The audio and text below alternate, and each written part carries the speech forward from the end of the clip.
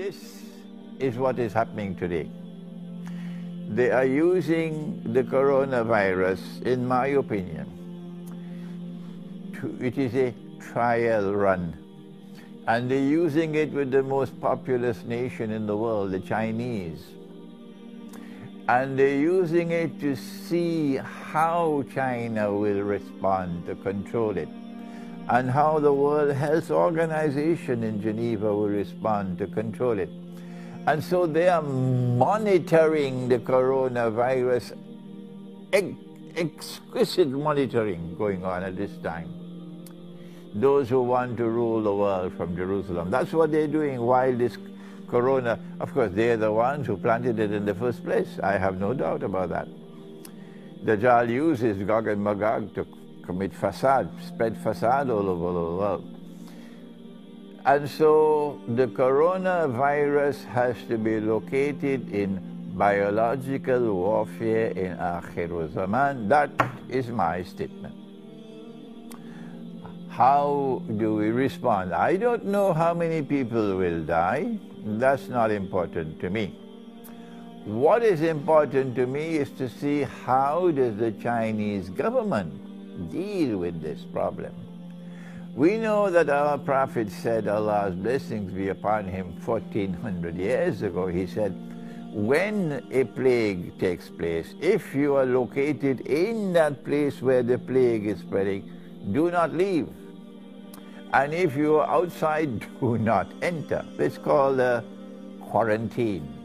And he said this 1400 years ago, quarantine. And now the world has picked up that same system of quarantine. But if you are coming back to Trinidad from China, if they allow you to enter, they'll put you in quarantine and check to see whether or not you have the virus before they allow you to enter into the population. And so the important thing that they are doing now is monitoring the Chinese government to see how does the Chinese government respond to this epidemic of the coronavirus.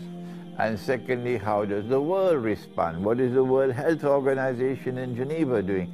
The president of the World Health Organization used to be a Muslim from Trinidad and Tobago. Yes. Kamaluddin Muhammad used to be president. I was a student in Geneva at that time when he was elected president of the World Health Organization, WHO, in Geneva. The second thing that is important for us is that to recognize that the Arabs are going to be wiped out by plague. Our Prophet ﷺ has spoken, and I've just given you the hadith from Sahih Bukhari about Mutan, a plague which will kill you the way sheep are killed. These are one of the six that he mentioned, six things, the hadith, which was at the time of the Ghazwat Tabuk. So the Arabs are the ones who have to be most concerned about coronavirus. And that is that every Arab government, Algeria, Mauritania, Morocco, Tunisia, Libya, Egypt, Iraq, Syria, Jordan, Yemen, the whole of the Arab, Jaziratul Arab, you should all be sending monitors, people who can go to Beijing, to monitor how the Chinese government is dealing with this problem. How can they contain it?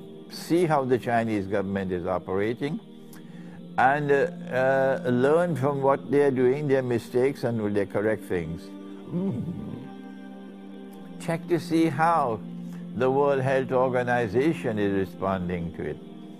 Because tomorrow, after the trial runs are over, tomorrow the plague is going to hit the Arab world.